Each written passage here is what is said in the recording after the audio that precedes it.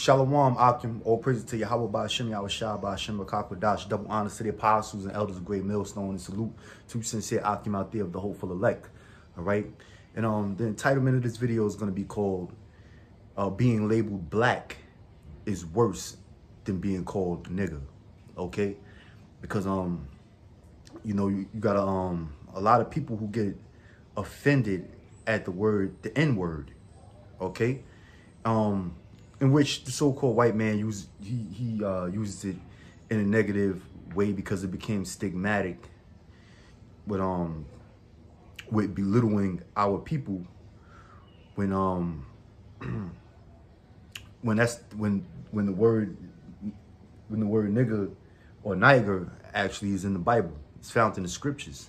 Okay, but being called black is I find that to be worse.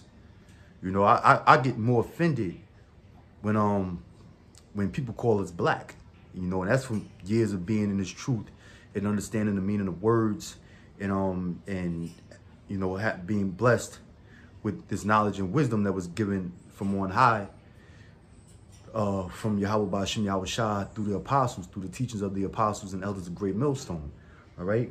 You know, the word black, you know, when people label us black, you know, it's commonly accepted by our people.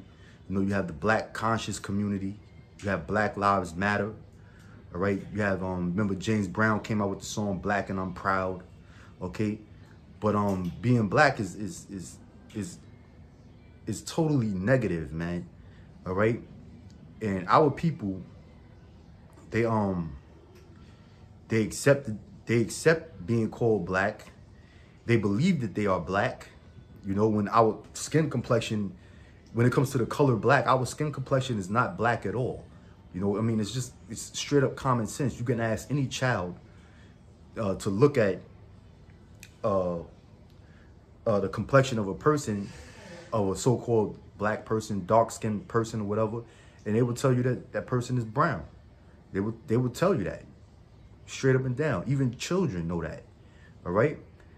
So how is it that we become to accept the being labeled as black? You know, that was basically used against us in slavery. All right. And I believe it wasn't until the I forget exactly what year it was, somewhere around in the 1800s, I believe. The apostles, they've done videos on it, you know, going into when people were being labeled white people, so-called white people, were labeling themselves as white people, and they labeled us as black people, which, like I stated, is actually a negative word, man. You know. All right, and but you know, our people the scriptures tell you our people are destroyed for a lack of knowledge. So you know, our people they will accept being black, and they're proud to be black, unfortunately. All right. But, you know, I got a couple of scriptures I'm going to bring out. This is Deuteronomy 28:37. It reads, "And thou shalt become an astonishment, a proverb and a byword among all nations, whither the Lord shall lead thee." All right. Now, Deuteronomy, the 28th chapter, deals with the blessings and the curses. Okay. From the 15th verse on down to the 68th verse, deals with curses that will befall the nation of Israel, you so-called Negroes, Latinos, and Native Americans. All right. In verse 37, I'm going to read it again. It says, "And thou shalt become an astonishment." Who is that talking about? That's talking about the children of Israel, you so-called blacks, Latinos, and Native Americans. We have become an astonishment unto the other nations, man, because of these curses that befell us for breaking the law, statutes, and commandments of Yahweh Ba'ashem, Yahweh Shah, which is the Heavenly Father and who the world ignorantly calls Christ. Okay? It says, "A proverb and a byword among all nations, whither the Lord shall lead thee." Okay? So we become that byword. We become a proverb and we become a byword. All right? Okay? In the eyes of all the nations, they can clearly see that our people are cursed. You know, we can't we can't gain equality or succeed in this society. You know, we're constantly being oppressed and ridiculed. Okay, and we are second, third class citizens, no matter where we at, scattered upon the earth.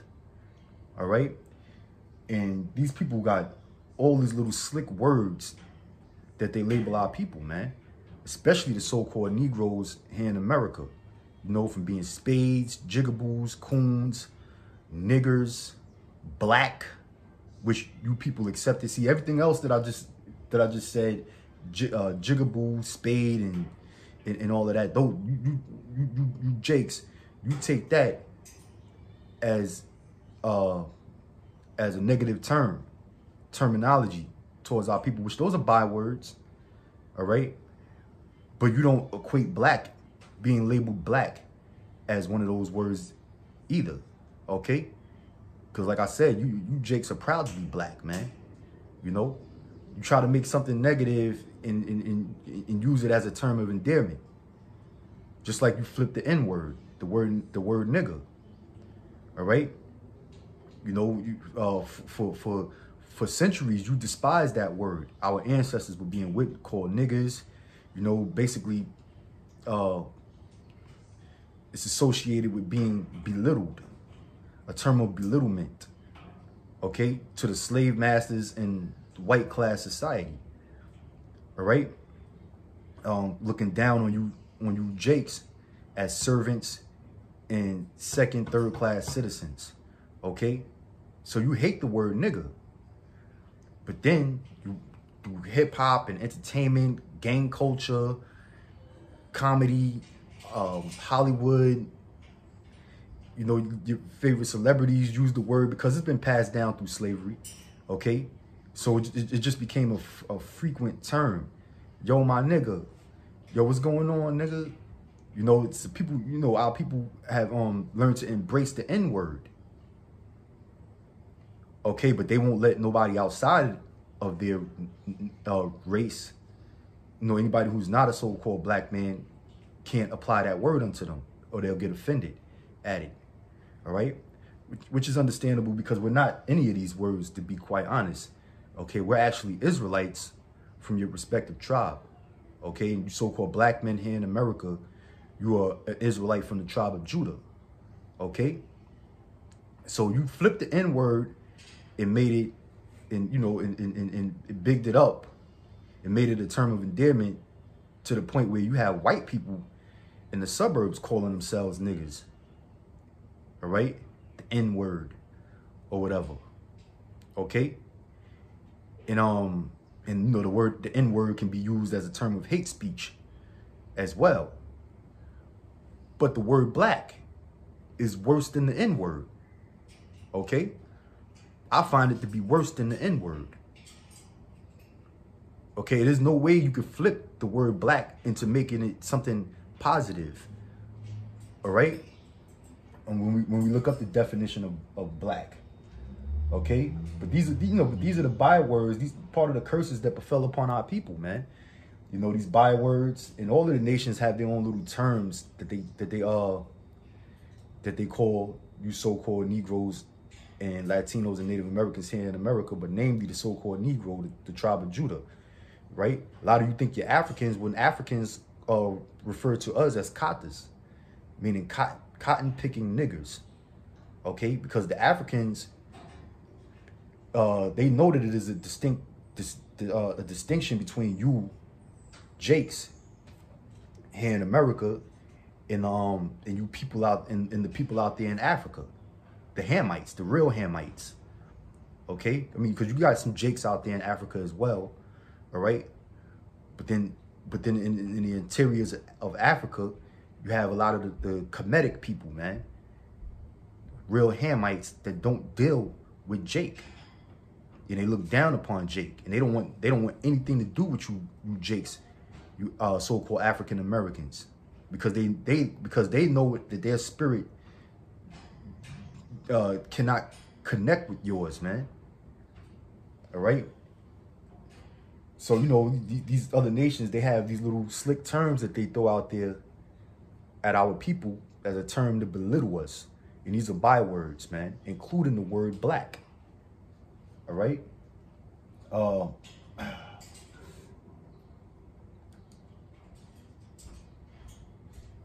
This is from lexico.com, the definition of the word black. All right. Now, I don't know how many of you brothers seen the movie Malcolm X that Spike Lee did back in the 90s, early 90s, you know, when Malcolm X went to prison, and this is when he became inducted into the Nation of Islam, you know, Muslim, learning about the black Muslims in prison, which black Muslims ain't nothing but a prison gang. All right. He was told to look up the definition of white and to look up the definition of black. And, you know, I think it was in the Merriam-Webster's dictionary. And the definition of white was innocent, pure, you know, everything positive. Okay. And the definition of black was wicked, evil, and everything negative. Okay. And that's exactly what it stems from. And that is the true definition of those two words. Okay. All right. So this is the definition of black according to lexico.com, which is more modern, up-to-date definition. All right. But it still stems from the same, from the same original definition. Okay. It says, of the very darkest color owing to the absence or complete absorption of light, the opposite of white. All right. Now, light has a lot to do with wisdom and knowledge and understanding. Okay. So when you say the absence of light, that means people who are, that would mean people who are dumb, who are stupid, all right, who lack knowledge, people who lack wisdom. And that's what the so-called white man put that label black on you people, on you jakes, because you lack wisdom, you lack knowledge, you lack understanding. You don't know who you are. You don't know your true nationality. At one time, you did know that you were an Israelite. At one time, you knew that you was of the tribe of Judah. You knew that the Lord was a black, so-called black man, that the Heavenly Father is a so-called black man. All right. And that you descended from a royal people. But the so-called white man stripped that knowledge from you, stripped that wisdom from you, that light from you, and labeled you black. Okay. Because most of you jakes are in darkness, man. All right. You have other definitions, right? This one says, 1.2 says, deeply stained with dirt. And it puts it in a sentence. His clothes were absolutely black, deeply stained with dirt. Okay. So it means dirty. All right. Let me see some other definitions. 1.5, of or denoting the suits, spades, and clubs in the deck of cards. And that's why a lot of you jakes were called spades. All right. They used to call you spades. Actually, you even had a gang back in the 60s and the 70s up in the Bronx, you know, in different parts of New York City as well. You know, before the gangs culture started evolving into the hip hop culture, but you had a big gang called the Black Spades back in the days, man. And the word spade was a term of negativity used to belittle black people, so-called black people. All right. So-called because people call us black, but that's not our true nationality. Right? Just like the so-called white man, he's not really white. In all reality, when you look at these devils, the so-called white man, they're actually pink and they're actually red. You know, they're different shades of red. You know, from a light pink complexion because of the paleness of their skin, which they suffer from leprosy according to the scriptures. All right. And all the way to a deep, dark red. You know, when these devils be out there in the sun, they bake in the sun too long, they turn deeper red. All right. So they're not white. There's nothing white, pure, innocent, or special about the so-called white man. But he called himself white. All right.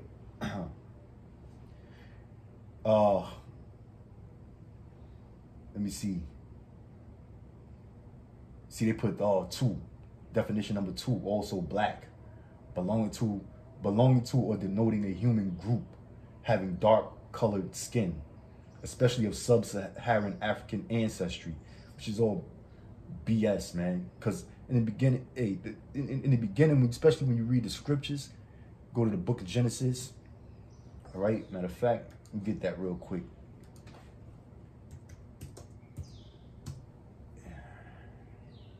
Genesis chapter 2, verse 7. It says, "In the Lord Yahweh formed man of the dust of the ground." All right, formed man of the dust of the ground. In the ground, the earth tone is brown. All right, there's no black soil. It's different shades of brown. Okay, it says, "In the Lord Yahweh formed man of the dust of the ground," meaning the dirt. Okay, all right, which is brown. You know, you have the topsoil. The deeper you go, dig into the earth, it gets, you know, especially the parts of the earth that have fertile land. All right, it's all dark brown, all dark brown. All right, and that's the complexion of the people of the world, man. Not just the so-called black man or the people from Africa. Okay, but go out there to Southeast Asia, Thailand, Vietnam, Cambodia, all right, Laos, and all of that. You'll see dark-skinned Asians out there with the chinky eyes and all of that, man. Go to India, Pakistan, you see dark-skinned coolies out there, man. All right, so the original color of all men is dark brown. Okay, so it doesn't have nothing to do with just sub-Saharan Africa, but that's how the so-called white man likes to play on words, man. Okay, all right. So it says relating to black people. All right, denoting or relating to a person of Australian Aboriginal origin or descent. Okay, so you know so all of the other nations they call them black people, but in all reality we're brown people. The people are brown according to the scriptures, man. All right, the only oddball on the planet Earth is the so-called white man, whose pigmentation has been stripped of him, which is leprosy, and you can see the blood showing forth through his skin, through his translucent skin, and that's why he's red. And according to the scriptures, that's why he was named Esau, Ishashwa in the Hebrew, which means wasted away is he. And his name was changed to Edom, Adawam, which means red. Okay, so Esau, Ashashwa, which means wasted away is he, because the Lord stripped his pigmentation from him. All right, his skin was wasted away, his pigmentation, and he appeared to be red. Okay, so his name was changed to Edom, Adawam in the Hebrew, which means red. All right, they're the only people that's like that on the face of the earth, man. Okay, the Aborigines of Australia are dark-skinned people. The Hamites are dark-skinned people. The Moabites, the Ammonites, all right, the Elamites, they're all dark-skinned people, man. The Israelites are dark-skinned people. The so-called white man running around claiming to be a Jew, they're not the real Jews. Now this video might get taken down, all right? Like they took my last video down. Okay, but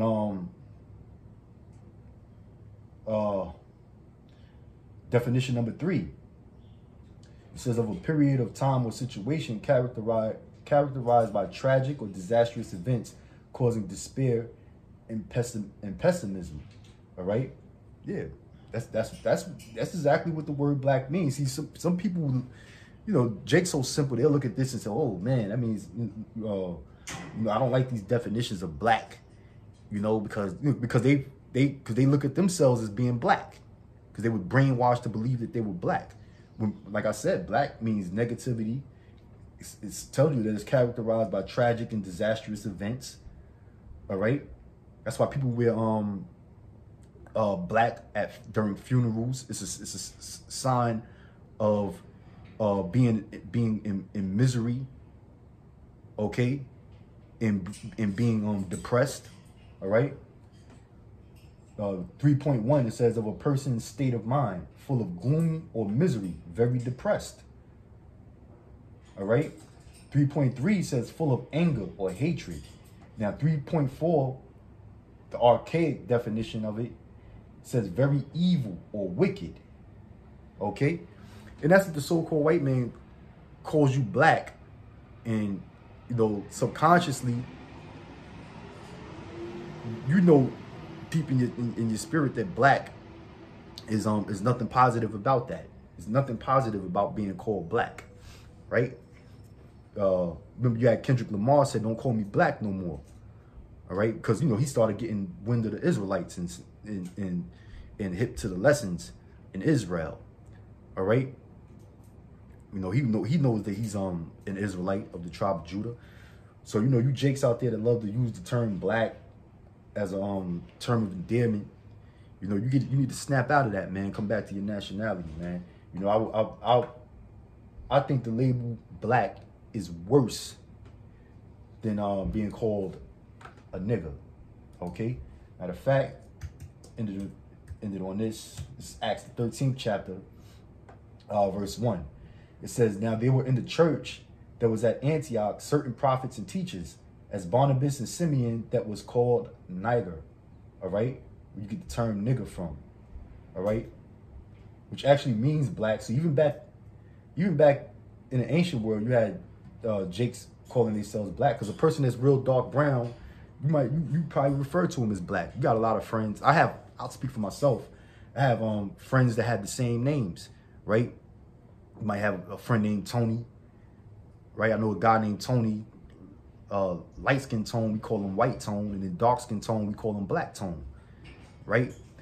And you got my man Damien, Puerto Rican Damien, we call him Puerto Rican D, or Damien. And then I have another friend that's Jamaican, we call him Black Damien, because he's dark skinned, all right? But he's not really black, you know, not black like tar. No, that's another term the devil used to call us, tar babies, man, all right?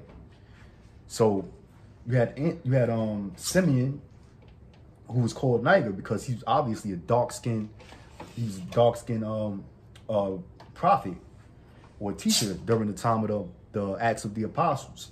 Okay, so you know this video is just basically, you know, I'm just putting it out there. You know, don't take kindly to the term being called black. All right, like I said, that's the most negative word that was placed upon our people, man. You know, a lot of people, oh, but the N-word is such a bad word. Yeah, it is a bad word. You know, it is a word that, you know, because we're not niggas at the end of the day either. Okay? You have to come back to your true nationality, knowing and understanding that you're an Israelite. You come from royal stock. All right? But the term black, that's the worst. That is the worst, man. The most hateful term that I feel was placed upon our people, man. All right? So I'm going to end this video on that note. I'm going to say shalom, wa barakum to you brothers out there. See you in the next video, Lord willing.